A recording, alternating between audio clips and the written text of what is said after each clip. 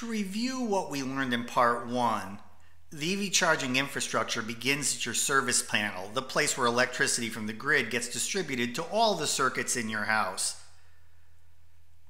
A charging circuit is run from the service panel in your basement or garage to the location where you'll be charging your EV. Then, depending on the type of EV you have, you'll either need a 240 volt receptacle, like a NEMA 1450, or a charging unit properly called Electrical Vehicle Service Equipment, EVSE. Because the EVSE could double or even triple the peak load for your house, it's important to analyze your overall energy requirements to ensure that your existing electrical service can accommodate EV charging.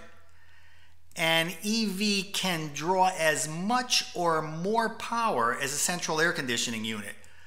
There are, however, a wide variety of service load calculators that can be found online. Use one if you're unsure of your service requirements. A worst-case scenario is if your house doesn't have adequate electrical service.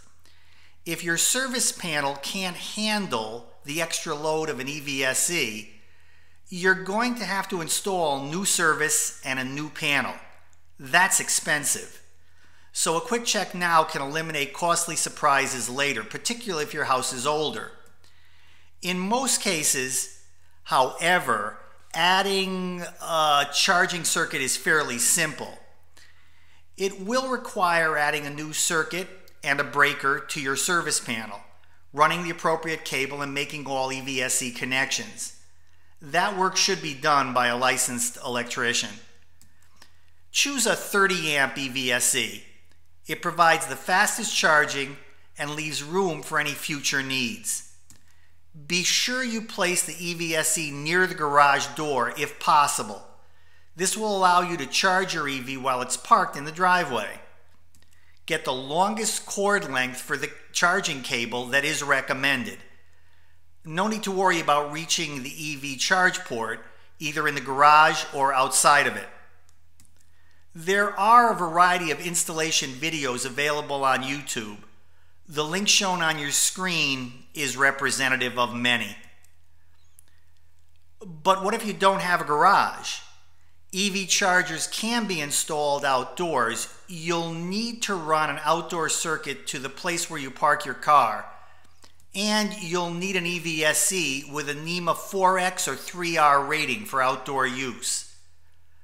But be aware that long runs of electrical cable are quite expensive. For example, a number 6/4 electrical cable recommended for 240 volt 40 amp circuits costs close to $4 a linear foot. Unless you own a Tesla Model S, which has its own charging connector design, your EV will likely use a J1772 charging connector if you're located in the United States. The connector, shown on the right of your screen, has the following layout. 2 prongs that provide AC power, usually 240 volt 30 amp, a proximity detector to make sure that the plug is seated in the charger receptacle, a ground, and a communications connector that enables the EV to communicate with the EVSE about the state of battery charge and other data. Now for a little bad news. Installation costs are non-trivial and include the cost of materials, an electrician, and charging equipment, the EVSE. Installation cost is a function of the distance between your service panel and the charging location, and typically runs between $400 and $1,000 for labor and material. However, costs vary widely throughout the country, so it's a good idea to get a quote early. A high-quality EVSE typically costs between $500 and $1,000. Good news for Tesla Model S owners, your only cost is the circuit and a NEMA 1450 receptacle. But for other EVs, the additional cost of the EVSE is required. So, depending on your EV and the equipment you'll need, typical costs will range from $400 to $1,800. Luckily, it only happens once. To summarize, a home charging infrastructure begins at your service panel and ends at your EV.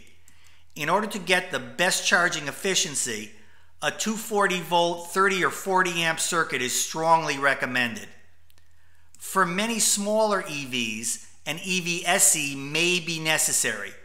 Professional installation is required, and one-time all-in costs can range from $400 to $1,800.